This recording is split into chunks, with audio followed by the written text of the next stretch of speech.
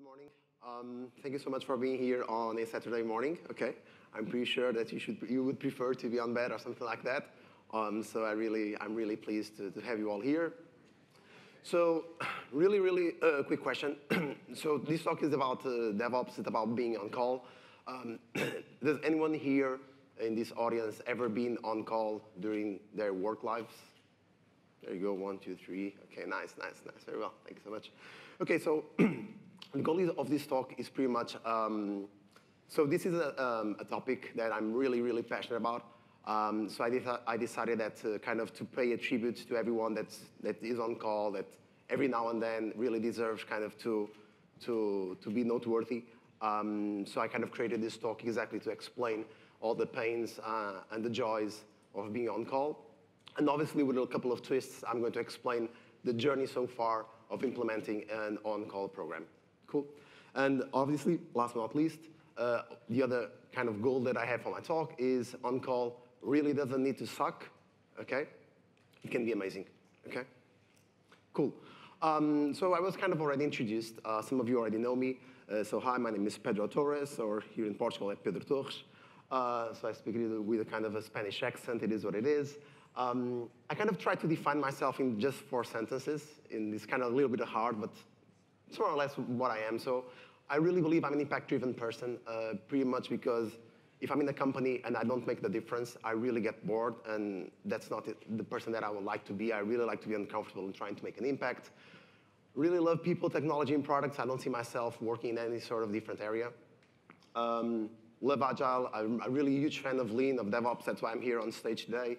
And I've been a couple of experience running engineering teams. I'm a little bit old, but it is what it is, right? I'm kind of hitting the mark of the 40s, and it's tough. So cool, let's jump into the talk, sorry. And I really would like kind of to make sure that we are all on the same page. So I brought like the definition of what it is to be on call, okay? Just to make sure that we are all aware of what I'm talking about. So for that, I grabbed the Holy Bible of the English language, so the Oxford Living Dictionaries. So the definition that I saw online is of a person able to be contacted in order to provide a professional service if necessary, but not formally on duty. Okay, so this is like the definition. And then they had like a couple of sentences that pretty much you can apply on call to those sentences, and I actually found them so interesting that I brought them here. So the first one that they had was, so the team is on call 24 hours a day, and is trained in resuscitation techniques and how to use life-saving defibrillators, which is more or less what we do with our systems, right? So we are almost like doctors. If you work in a global organization, you might be on call 24 hours a day for troubleshooting or consulting, which sounds quite right.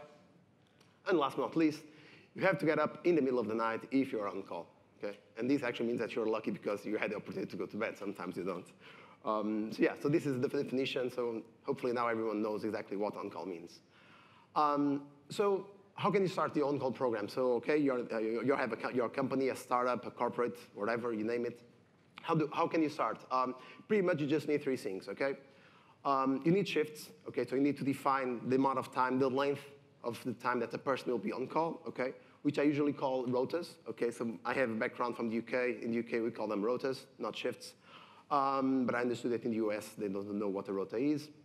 You need people, okay? So we really need to have people on call, or like I like to call them, you need to have, those are what I call them heroes. And this is my poor attempt of creating the Batman logo. Apologies for that. And obviously, last but not least, you need systems, okay? Hopefully the critical ones, because the thing is, if you need to take someone out of bed to help out on any sort of system, might as well be an important one, because if it is something that can actually wait for the very next day, it probably shouldn't be on call, okay? And your developers or your system administrators or whatever who is on call really deserve some rest, otherwise it will be a little bit complicated. And why? So why do we need an on-call program? So what's in it for us as a company or even as an engineer? Pretty much because of 5 things, okay? So the first one is because you care about your customers, okay? So they deserve the best possible service. And in order for you to do that, you really need to make sure that you have on-call coverage. Because you care about your production systems, okay? I think that back in the past, a software engineer would just pretty much kind of develop systems, and that was it. Today, it should be much more than that, okay? You shouldn't just code. You shouldn't kind of take full ownership of your system. You should kind of run it, develop, run it, and kind of deploy it and look after it in production. You should have a program because you care about your engineers and you want to make sure that they have the resources, the tools, the procedures in order to be successful doing on-call. Because you care about your company, okay? Because I'm really, really pretty sure that if you have a problem, an outage, and no one looks after that, probably you need to go to LinkedIn on the very next day because your company will close or lose your customers, right? And finally, because you care about your job. Okay, so these are the 5 reasons that I believe that you should have an on-call program. Cool. So I'm going now to talk a little bit more about the journey that we faced so far on the on-call program. So show of hands, did anyone here at some time in their lives played Age of Empires? Yes. Thank you for that. Cool. So let's kind of play a game here, okay? So let's play kind of Age of Empires. It's going to be lousy, but just bear with me on this. So cool. Let's play that game. I don't know how you familiar were or if you actually remember about the game. When you started the game, you needed to choose the civilization that you were going to play with. So I brought here the 4 that you would, so the kind of, you had like some sort of drill down, but it would all get boiled down to 4 of them. So Greek, Mesopotamian, Egyptian, and Asian. And I know it's a Saturday morning, and but I kid you not, please choose the civilization that you're going to play with through the rest of the presentation, okay? You don't need to tell the rest, okay? Just kind of keep it to yourself, but this is going to be really important because the talk will change completely, taking into consideration the civilization that you're going to choose, okay? So this is like as personal as this can be. Cool. So let's start the game. The game starts on the Stone Age, okay? It's the very, very beginning. Does anyone, oh, and by the way, sorry for the resolution, but the game is quite old. It was the best images that I got. Does anyone actually remember the name of this building on the game? Town center, I heard it? Yes, town center, exactly, town center. And for you to actually build a town center, it would cost you, town center, 200 wood, okay? It would be the resources to build a town center. So we just built our town center, we are in Stone Age, so it's the very beginning of our journey. And to be entirely honest, when we started doing the on-call program, which was quite a while ago, everyone was on call, okay? We didn't have any sort of program. People were just kind of, everyone was available. Even our CEO would be on call and would jump on Slack and try to help. It was pretty much what it was, right? It's the Stone Age, the very beginning. And again, and this is just pretty much to prove you that for you to have an on-call program, nothing needs to be perfect. You really just need to make sure that you start, you get the ball rolling, and you make sure that you get some sort of coverage, okay? So this is Stone Age. Now it starts to get more interesting. Tool Age, okay? And for the Tool Age, now things get a little bit more sophisticated, right? Even our town center now has some stones and some, I don't know, a well or whatever this is, okay? Now we are going to get a little bit more sophisticated. So that, to Talkdesk, would be pretty much, so we had an operations team, okay? So we created that, which we kind of called it DevOps team, which I know it's a huge anti-pattern, okay? We can discuss that later today. And we had DevOps engineers too, okay? And those were the people that were on call. Okay, it was DevOps engineers, it was almost kind of sysadmins, and they were the guys that would look after the system. But one thing that was actually very interesting was that, so the idea of you being a on-call, it was never mandatory, okay? So it would be pretty much optional, it's purely voluntary. If you say, hey, I want to be on call, that would be fine. If you don't want to go to be on call, that would be fine too. So you would never be problems because of that. And so we only had 2 engineers, okay? I'm talking about almost a team of 80, and we only had 2 people being on call back then. We had 3 days rotas, okay? So that was kind of the definition that we had. And to be entirely honest, I think that a rota like this, so a shift, it's a huge mistake. Pretty much because if you only have like 3 days, if let's say you're grabbing the weekend, that really sucks, right? So if you're in the middle of the week, that's fine, right? You almost are just on call during the night. But if you grab like Saturday and Sunday, then definitely the rotas are not exactly the same, and that can actually lead to some unfairness in the process. Back then, to be entirely honest, everyone was on Slack anyway, in the middle of the night, right? Because everybody loves computer games, so everyone was kind of playing some League of Legends or something like that. So every time we had some problems, we would just go to Slack and say, hey, can someone help out? And then all of a sudden, like 20 people would jump in, okay? It was what it was. But it worked, okay? To be entirely honest, it worked. So we decided for a tool, okay, kind of to generate all the alarmistic. So we look to VictorOps, PagerDuty, and OpsGenie. Okay, it was like the 3 ones that we kind of evaluated. Back then, VictorOps seemed quite decent. It was not that expensive. It still works for us, so it was a good choice. And I kid you not, we had like tons and tons of alarms back then, okay? Because pretty much we just create alarms for everything. And obviously that's a huge problem because if you have like a system that is constantly triggering alarms, you get to a point of the false positives, or what I usually call the broken window theory, right? Because if you have something that is constantly triggering an alarm, well, all of a sudden no one cares, right? Because it's just another alarm, probably it's nothing. Oh, and then obviously leads to very interesting problems. We didn't track our mean time to acknowledge at all, okay? And our mean time to recover, we didn't track it too, okay? So it probably would take like 7 days or so to actually close an incident. It was crazy. And to be honest, all systems were on call. Because back then what we decided to do was, so we grabbed all our systems and say, hey, so tell us your stakeholders, lovely stakeholders, what's more important to you? And our stakeholders say, hey, everything's important. And like, oh shit, okay. So all of a sudden, everything was important and everything was on call. So we didn't got any sort of compensation back then, okay? Just pats in the backs and hugs. Okay, it was what it was a startup. And we had also alarms in staging environments, okay? And this is just like, it's a big, big no-no, okay? It's even like, no. And it's terrible, right? You don't want to actually wake up in the middle of the night with an alarm from a development environment or something like that.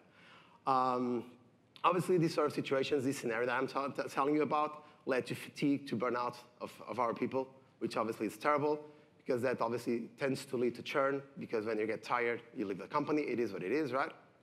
But at least back then, okay, we already started to do blameless postmortems. I don't know how familiar you are with blameless postmortems, but pretty much you just create a full description of an incident, and you just focus on what happened, on the facts, and on the systems, and the things that went wrong, without saying, hey, engineer A did this, and he was blamed, and the other engineer jumped into the incident later, and that's why A, B, and C. So it was just pretty much blameless, okay? It's actually something that Google started a couple of years ago, and it works pretty well.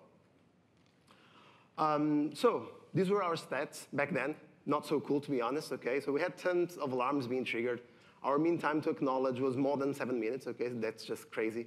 Have an incident where we do to take around 7 minutes to say, hey, I'm here to resolve it. We wrote a couple of postmortems, okay? So as you can see, much less than the incidents that we had, but although we tried to have some decent uptime, okay? So it was not that bad. Now, did you chose your civilization, you start to see your town hall take consideration what you chose, okay? So you have the Egyptian, the Greek, everything over there, so stick to your town center, please. Bronze Age. So Bronze Age was pretty much the previous age where we are today. So we created an SRE team, okay, and they only covered their own rota, okay? So this was like a huge, huge transition in the company. And why? Because we decided that software engineers should be on call. Okay, so software engineers, we strongly believe they are not in the company just to develop software. They are there to maintain the system they create. And that actually leads to very interesting reactions and behaviors, okay? Because I kid you not, if I'm a software engineer, and if I'm going to be on call on that weekend, I'm pretty sure I'm not going to push something to production on a Friday at 6 p.m., okay? But if I was not the person, might not be that bad, okay? So that led actually to very interesting behaviors. So just like I told you, so development teams starting to have rotas, okay? And that was actually very interesting too. And we decided to have just one engineer per rota, okay? So for instance, right now we have 4 people on call, taking into considerations the rotas they grab. So yes, so I already spoke about this, engineers on call, eating your own dog food, good behavior. So we moved actually from 2 to 20. Even still being voluntary program, everyone in brackets obviously, joined the program, which was cool. People actually grabbed this, kind of felt the ownership of maintaining their systems in production, and actually what was a very pleasant surprise. In terms of tools, back then what we decided was, okay, let's make sure that we got simple stuff. So we just gave like one hotspot per shift, per rota. People have smartphones, so they installed the VictorOps application. Already everyone has its own laptop anyway, so simple as this. We moved from 3 days to a full week, okay, again, because of fairness, so you used to have like the length of 7 days being on call. And the rota started and ended on Tuesdays, and you say, why Tuesdays? Because we ended and started the sprints at that day, so we kind of ended the sprint, started the new rota. It kind of made sense for us. And yes, so because of all systems being on call, we decided to actually change our strategy and say, okay, so if no one can decide which are the systems that will be on call, let's us make a proposal for our stakeholders. And we kind of say, hey, so what's really, really important to you? What can't miss? So hey, this is our proposal for our systems to be on call, and it was kind of accepted, which is obviously much better to have a tailored list of the systems instead of kind of having just everything. Also, one thing that is very important, so we created playbooks, and I don't know how familiar you are with playbooks, but pretty much playbooks is like kind of, like almost like a manual of what you need to do, taking into consideration a symptom or a problem that might be in production, okay? Saying, hey, if you're experiencing this, do that. If the problem is this, do that, okay? So we created this so that anyone, oops. Oh, nice, thank you. So that anyone could be on call regardless of knowing the system or not, okay? Again, because for you to be on call, you're not going to code in the middle of the night. You really just need to make sure that the system gets back up and running. And another thing that we decided was actually to create this role of the incident commander. And what's this? Since we had more than one guy on call, we would really need to make sure that when someone jumps into the incident, we decide which one is the commander, and the commander kind of coordinates the efforts of solving the incident. Otherwise, we would just have like more than one guy or one person doing exactly the same thing. Then we would probably not understand exactly the behaviors that we were experiencing in production. So we decided that it would make sense actually to kind of create this figure. Also very important, one of the duties of the incident commander is actually to make sure that the company is aware of what's happening. So let's say every 5 minutes or so, we go to a public channel on Slack saying, hey, the on-call team is looking into this. This is the progress that we have. We believe that we'll solve the problem in X amount of minutes or anytime soon, something like that, okay? Because again, remember the stakeholders are suffering too, waiting to tell something to the customers.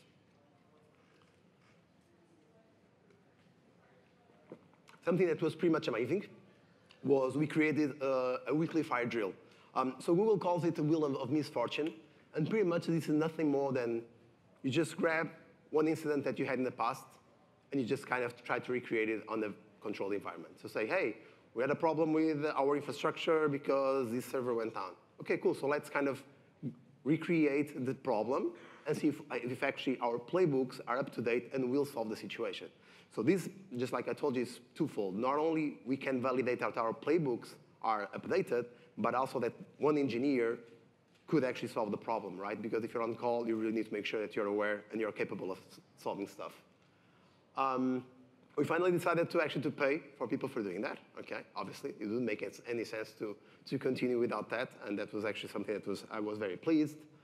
So the problem that I told you about the alarms a couple of minutes ago, so we decided to do something about that too. So we fine-tuned the alarms and making sure that the program will be a success. So every time we have an alarm triggered, it really needs to be for a valid reason. So we actually kind of, we fine-tuned the alarms, really defined thresholds. We decided that the time to acknowledge an incident would be 5 minutes. It's more than fine, I guess. So if you're taking a shower or so, you have 5 minutes to get out and kind of to acknowledge something. And also very important, so we distinguish alarms from notifications, okay? So an alarm is something that you really need to jump into that. A notification is pretty much something that can wait for the next day. Because again, you really need to make sure that you have valid reasons to get out of bed in the middle of the night. So also, we removed alarms in staging, okay? So that was also a very interesting progress, okay? So it was like, yay! And yes, and just like I told you before, still the program is volunteer-based, which is something that is very, very powerful. So people they are not obliged, they don't think that they need to be on call. It's just kind of, if you believe that you should keep your system in maintaining it, it's fine. One pattern that we saw was actually that we had more than, let's say, the same person would cover more than one rota, again, because we had playbooks. So we now saw that sort of behaviors. But also one thing that is very important is make sure that we don't have people on call more than 1 week. Because if you are on call, let's say, 2 or 3 weeks in a row, that's quite hard, okay? So we would make sure that people wouldn't get 2 shifts. And also one thing that we believed was, one thing that is always very hard to manage is vacations, and and let's say, hey, I need to play football with my friends, what can I do about it? And we actually kind of created a self-management system where obviously with some facilitation, if I need to be on vacations next week and I would be on call, I just kind of change the days with the next engineer that would be on call, okay? So it's not something that say, hey, now I need to change my vacations, not at all. is something that people can actually work very well with that.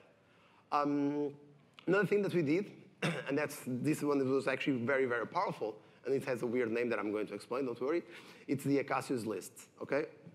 So this has a story behind this. A couple of years ago, there is a person that works at Google in Switzerland. That is Acacio Cruz, so he's Portuguese. And I approached him and say, hey, Acacio, when are you coming to Portugal for vacations or so? And he said, hey, actually, I'm going to be in Portugal in the following month. And I said, great. Do you want to actually come here, Talkdesk, and give like a talk about SRE and kind of help us out here? And obviously, he accepted. He's like a great person. And when we asked him for a couple of advices, he said, hey, you really should have a list, an on-call list. And then we said, okay, so what's that? He said, so pretty much any engineer that would be on call, we need to check on all the items of that list. And if the person would check everything, it means that the person would be ready to be on call. Sounds pretty simple and obvious, but for us it was a kind of, wow, okay, that's interesting. And because of that, obviously, we decided to call the list the Acacius list, which made some sense, and we would pay the tribute for the person that had the idea. When you joined the program, another thing that we decided that made sense is being on call. I don't know how aware you are of that. It can be pretty scary, right? Because so in the middle of the night, you get paged. Probably there is not a lot of people to help you. The company expects you to solve the problem regardless of what the problem is. You probably don't have a clue what's happening. So it tends to be scary. So one thing that we decided to do was, okay, so every time you have a new person on the program, you shadow another engineer. So instead of you being on your own, you would just pretty much kind of shadow someone that would be on call. And I, as kind of the person that would be shadowing, I would just kind of see the person acting during the incident. And after a couple of weeks, and as soon as I get comfortable, I would then start being on call without kind of shadowing. One thing that we observed also, and this one is really, really important, was that we didn't have enough time to work on the resiliency of our systems. Because, well, all companies have very interesting and aggressive roadmaps. We always want to deliver more. And I kid you not, right? It's always very hard to kind of to negotiate with the product backlog. Should I create a feature? Should I look into the resiliency or the latency of a system or so? It's always hard. And we actually understood that we got some incidents. We created a blameless postmortem. We had some action items, but we didn't have enough time to actually tackle those action items. And that was something that definitely would need to change. We created some on-call procedures, okay? So, you know, kind of making some processes like updating the company status page saying that we had any problem in production, making sure that the stakeholders would be informed because, again, imagine yourself, you're super under stress. Everyone's kind of trying to understand what's happening, and if you don't update every now and then the company of what's wrong, you're probably going to get like 5 or 6 messages from very different people, and all of a sudden you're just kind of responding to everyone instead of solving the incident. So it's really important to make sure that everyone's informed of what's happening. And yes, and that was exactly the moment that we actually had official 24/7, 365 coverage. And this is something that is really important because as soon as you have a product that can be used in any time of the day throughout the entire year, it's crucial for you to make sure that you have coverage for your customers' sake. And also something that I was really proud of that was, since the program was completely volunteer, it would never be fair to say that, hey, because that engineer is on call, he's going to get a better performance review than the person that is not. So it was something that was pretty much like 2 very different streams. So you're on call, that's fine, thank you so much for that. You have my eternal gratitude, but that won't ever affect the performance that you have throughout the year. So that it would not be fair. And another interesting thing, at least here at Talkdesk, is that although we have six offices, okay, 3 of them abroad, we only have software engineers here in Portugal. So instead of, for instance, Google that uses a follow the sun strategy, say, okay, so we are working here in Portugal time zone. Then in San Francisco, we have more engineers working in their time zone. And pretty much you always have someone from software engineering awake and working. Here is not the fact, it's not the situation. So we just do the coverage of on-call here in Portugal and not in any other office. P0s, okay, no one likes them. Thank God we don't have a P0 long ago. But then, to be entirely honest, everyone jumps into the incident. So like, forget about procedures. It's like all hands on deck. At least the last one was. But yes, thank God we didn't experience a lot of those. And another thing that was actually quite handy is that no matter how fine-tuned your alarms are, there is always some need that might arise of saying, hey, I really need to call the on-call engineer. Why? Because I have a customer that is complaining about some weird behavior, and probably don't have the alarm for that. So what we did was actually we grabbed Zapier and Slack. We just kind of integrated. So every now and then I want to actually call the team, I just write a message on Slack, and it will trigger the Victor Ops, and the team will get paged. Okay, and this is actually pretty useful. So from that age, now some cool stats. Okay, so as you can see with the changes that we did, so we got a very interesting reduction of alarms. Obviously now we took the MTTA and MTTR tracking quite seriously, as you can see. We start writing much more postmortems, and obviously that also reflected on our uptime. Okay, so it was kind of telling us that we were on the right track with this. And now finally, where we are today. So we're almost ending the game. So now it's the Iron Age. Look to your lovely town center. It's the last time you're going to see it. Where we are today. So today we rebranded our program. Okay, so we stopped calling it on-call program and we started calling it the Vanguard program. Okay, and huge thanks to Raul. It's our CTO that had the idea, and actually he's giving a talk today around 5 p.m. or so. Should listen to that talk. He's a great person. But also to Bruno, that was the person that kind of that made this possible, Sean and João, and you'll see what I'm talking about in a couple of minutes, if the presentation allows. There you go. And yeah, so what did we do with this? So we kind of created, like, rebranding the program, and we just kind of printed these posters, and we just kind of put them on walls, hanging on the walls, kind of with a date saying something is going to happen on this date throughout the offices. And then obviously started to generate some interest from our engineers saying, hey, what's going to happen? What's this of the Vanguard? What's about with this poster? And said, hey, cool, you're going to find out in a couple of days. It was actually interesting because a lot of people in the office started talking about this. And then all of a sudden, we created the Vanguard program, and if the gods of PowerPoint will be successful, I'm going to play a video to you, okay? I don't know if this is going to work, or if this has sound. Hopefully it will have.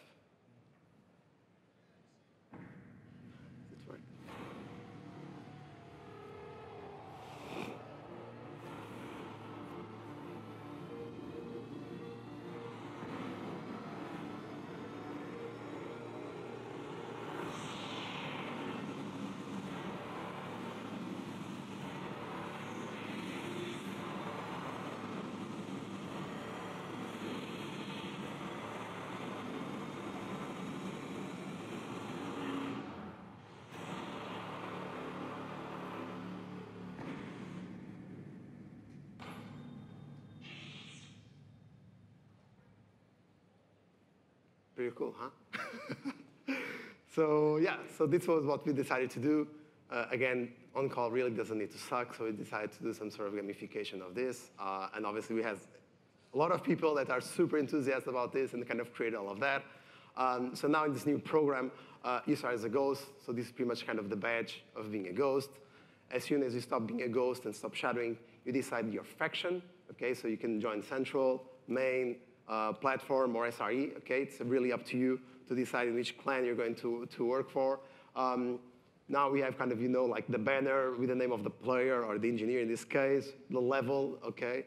You have like the badges that you now achieve because every time you go jump into an incident or you tackle like something from our product backlog, you have something over there.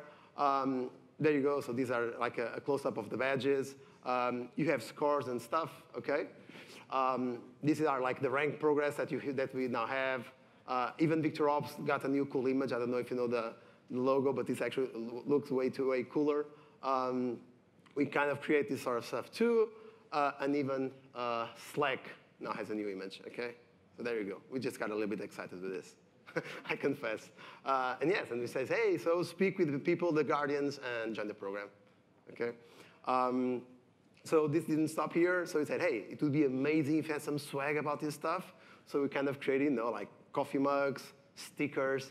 We didn't have this like envelopes I never saw in my life, but okay, every time you join the program, you get all of this delivered to your desk. So this is like the veteran stickers. So as you stay for an amount of time, you get this sort of reward. There you go, the envelopes that I've just talked about. This was just crazy. So yeah, so we kind of just decided to grab gamification. and say, okay, this really needs to be something special. Again, being on call is not, it's quite tough, so let's make sure that people at least enjoy themselves. One thing that we kind of decided that it was really important was, so now the on-call engineers can actually be out of the sprints, so they can actually work on the resiliency of the systems. So this was probably like the hugest change that we did, besides obviously the gamification was, okay, so if you're on call, instead of working on the product, you can actually work on the systems throughout that week, and no one will bother you. And yes, and although we are quite in the beginning of this, we start to see some sort of improvements, and I know that correlation is not causation, but the fact is that we have even more impressive stats than we had before, and things are going quite well. So yes, this is almost like the end of the game, okay? So I don't know if you remember, usually for you to win the game, you need to kind of slaughter all the characters of the other players, so you are victorious. So here are some final thoughts I really would like to give to you before you leave. So the first one is, on-call really doesn't need to suck, okay? It's hard. It's a very noble ask or task for people to do, but it really doesn't need to suck. You just need to be fair, honest, and respectful with everyone, okay? Because again, they are doing us a favor. Don't believe that just because you're paying someone to be on call, that it's fine, because it's not, okay? You really should kind of you should cherish the person that are doing that. Yeah, exactly what I said, okay? It's really important. Don't think just because you're paying someone money to get out of bed, that's it, because it's not. Don't aim for perfection, okay? We evolved our on-call program quite a lot, as you saw. Just start with what you have, and then evolve it, kind of improve it as you go. Don't wait for perfection to launch your on-call program, otherwise you'll probably never get something done. I read this book, okay? So this book is like a great, great inspiration for you to create an SRE team, to create an on-call program. It's the Google SRE book. It's super hard to read, okay? It's more than 500 pages. I read them all. It's tough. I recommend it, but grab some coffee because you're going to need it. Another thing that is super cool is one hashtag that we have on Twitter. Okay, so every time someone gets on call, if you take a selfie of yourself while you're on call and put this hashtag, people will talk to you on Twitter and support you. Okay, so this is as crazy as is. You can actually check that out. So this one is actually this means a lot to me. Burnout is a real thing. Don't believe that burnout is just for the other people or just happens on other companies. Really value this. People get tired. And when we are tired, we usually tend to make bad decisions. So take this very, very, very seriously. Tune those alarms, okay? No one will take this seriously if you just have like staging alarms like we did, or just kind of, like systems triggering alarms all the time. Don't make rush decisions because you're getting too many alarms, okay? Because back then, it was quite tempting to say, hey, let's just shut down this alarm because this is kind of triggering too much. Don't do that sort of stuff because you're going to regret it later. We learned the hard way. Take advantage of business hours to tackle problems. Remember one thing, while you're on call, you're just like one person trying to solve a problem. If it is during the day, you have like 200 engineers or 50 engineers that can actually help out and solve problems so that you can actually have a decent night. Being on call doesn't mean that you need to save the world. So you don't really need Rambos or people that are just kind of adrenaline seekers saying, hey, I'm on call and I'm going to solve all the problems. Stick to the playbooks. That's why we created them. I know it's fun to be on all this sort of adrenaline and being completely rushed. But the thing is, kind of just play safe. Everything that you do can impact your customers because you're playing with production. Every time you have an incident, don't hesitate to jump into a video call. Okay, it's really important to make sure that everyone that is in the incident, we are seeing ourselves, we are discussing problems. Slack is not enough. That's the problem. Async communication, it's never enough.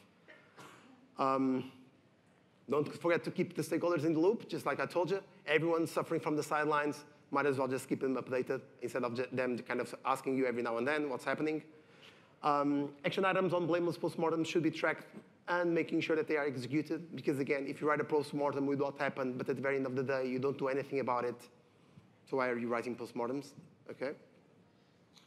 And don't fall into the wishful thinking game. Every now and then, you probably see some problem, and you're going to blame the network, right? Because the network fails, and that's fine. It doesn't defend itself, so you can say, hey, no, it's not my problem. But kind of be pessimistic. If you have a problem, just really dive deep into it. And if you believe that's not your fault, in brackets, be ready to prove that. Otherwise, you really shouldn't stop searching for the root cause. Always write postmortems, okay? And bear in mind that sooner or later, with the success of your company and the more demanding customers, they will demand for public postmortems, okay? Google had an outage a couple of weeks ago, and they had a public postmortem to tell everyone what happened. That was actually pretty cool. And that's it. Thank you so much.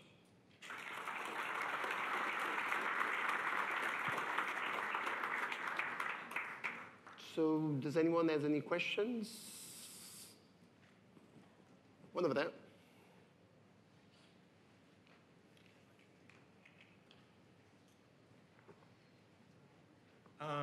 So my question is, if you want to be on call and you want to be effective, usually you need some tooling, documentation, that sort of thing. Yep. And it takes time to develop that. How do you factor that into the regular development cycle to make sure that people take the time to develop effective tooling? We put that on the, thank you for that good question. We put that on the, it's pretty much product backlog items. Okay, so we kind of negotiate that with our product owner saying, hey, so we are going to ship this stuff into production.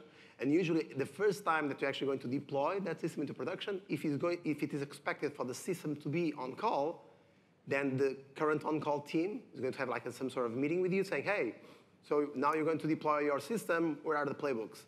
Show me the alarms, show me the logging. So if I have an issue, where do I need to look?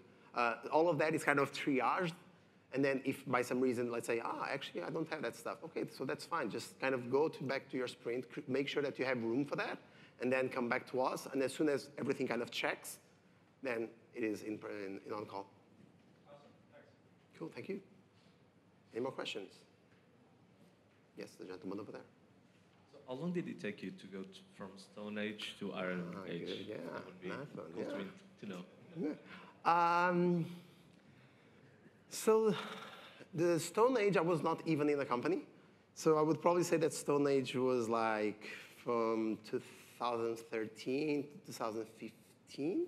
Okay, it was pretty much like 2 years or so. When I arrived to the tool age, it was back in 2016. So I would say that, so this is what we have today. The previous age, the one that it was started to get a little bit more sophisticated, it was more or less like 1 year. So the thing was, until we actually kind of took this seriously, I would say that as soon as we kind of grabbed this, it was 1 year to evolve from a decent program to gamification. Thank you. Anyone else? Going once? There you go. So. Hi. Since you gamified the on-call, don't you worry that engineers might spread errors on purpose to score more points? It's the second time that people ask me that. So that never occurred to me, to be entirely honest. So we try not to reward because of that. Usually the more points that you can get is from the items on the product backlog and not so kind of tasks when you get out of the sprint. So we try not kind of to reward you just because you jumped into the incident. But yeah, hopefully we don't see that sort of stuff. But yeah, it's the second time that someone asked me about that. So I'm going to take that a little bit more seriously from now on.